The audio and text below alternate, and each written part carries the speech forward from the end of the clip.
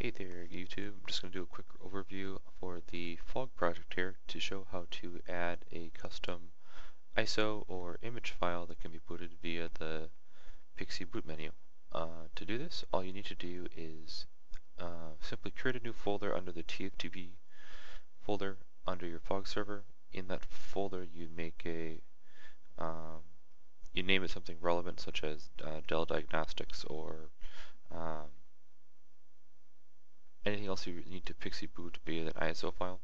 And in that folder you place the memdisk file, your ISO, and then you just simply modify your default file to accept those changes.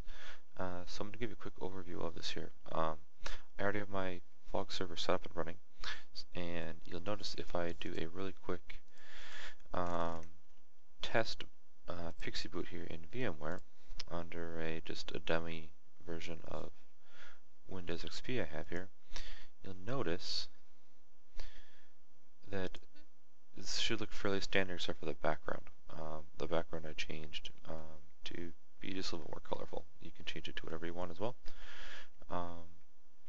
But the main point of this here is nothing else is added. I've just got the standard boot menu that you see. What we're going to be doing is adding another option in here to add a Dell Diagnostics to be booted. To do this, let me just shut this down here. And we're going to open up your favorite FTP client. In this case I'll use FileZilla, and I'm actually going to connect to the Fog server on my end here locally. So everyone's is different, but I'll just type mine in here. And then enter your Fog username and your Fog password. This is the username and password on your Fog server. And as soon as you're connected, you're going to go to the main root directory, scroll all the way down, and go down to the TFTP boot folder, maximize that, and go down to the Fog folder, and maximize this. You'll notice in here we've got 3 folders when you first install Fog, and we're going to add a 4th so we can add an option for the PXE boot menu.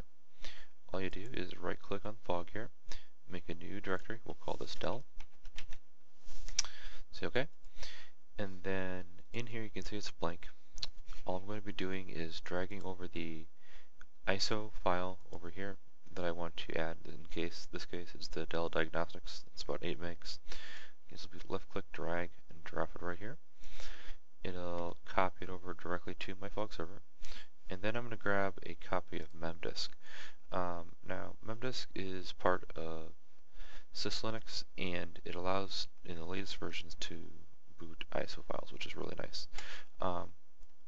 Fog includes a copy of memdisk, so you can go back to the TFTP boot folder here. You'll notice, go off one folder here. Excuse me, missed it.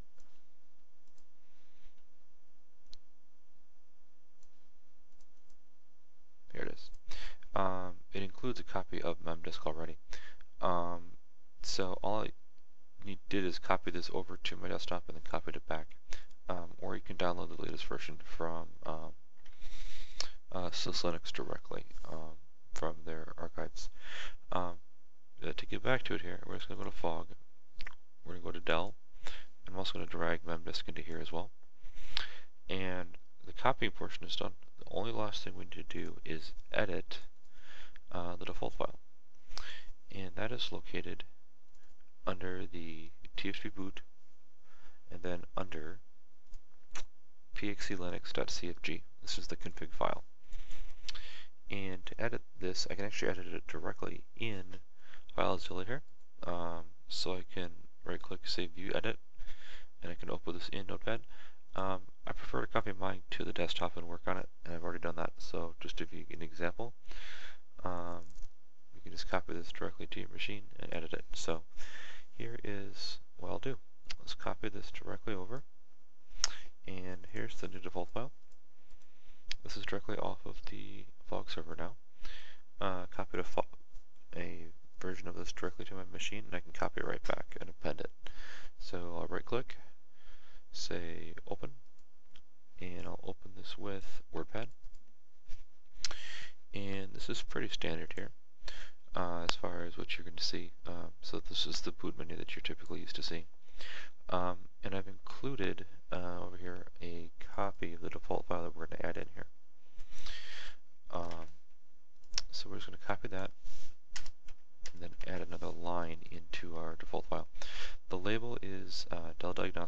which indicates what this option is. Menu password, don't worry about this. Under kernel, you need to make sure that this line right here, del, matches what you have under here. So letter for letter, it's case sensitive. Make sure that this matches that.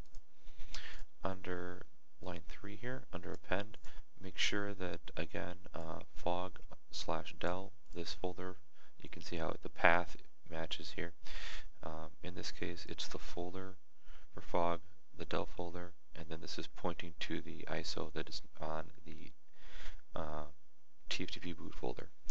And this one above, again, is pointing to the memdisk under the TFTP boot folder. And that's basically it. The rest of this here is just a description. Menu label is what shows up when you PXE boot, and then the description down here is what shows up explaining what that menu option is. All I have to do is go to File and Save, and this is now saved for the new version. So all I have to do now is copy the default file back over to the machine, and that's again under the PXE linux.cfg. Copy this directly back over to here. It's going to ask me if I want to overwrite. You'll notice that the target file is smaller and the local file is larger, and that's because we made some changes to it. So go ahead and say overwrite. And then to confirm, we have our del folder, and we have del diagnostics and memdisk here. And that's basically it.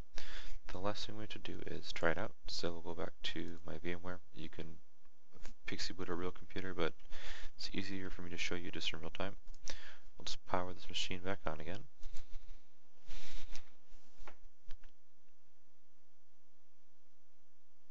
And you'll notice there is a del folder now. Seems it goes. Alright, so del diagnostics are now down here. You notice that the text says del diagnostics and description is what's shown underneath. If I hit enter, it'll boot that ISO once it loads it in memdisk. And even though this is VMware, it will boot del diagnostics. I can test the system in real time here. Even though it's a virtual machine, I can still get information on it and even run a virtual check, as crazy as that sounds.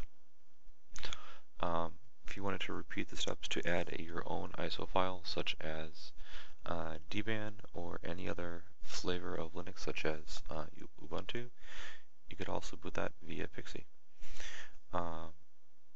The options are pretty much endless. The only things that you cannot PXE boot that I've found are the old legacy versions of Windows, such as Windows 2000, Windows XP.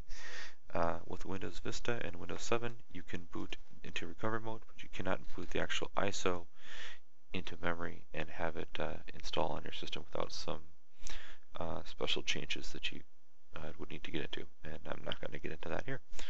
But you can see in real time here, I am working in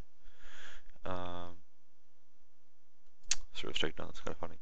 I'm working in the del diagnostics under VMware that has been PXE booted. So if you guys have any questions, let me know.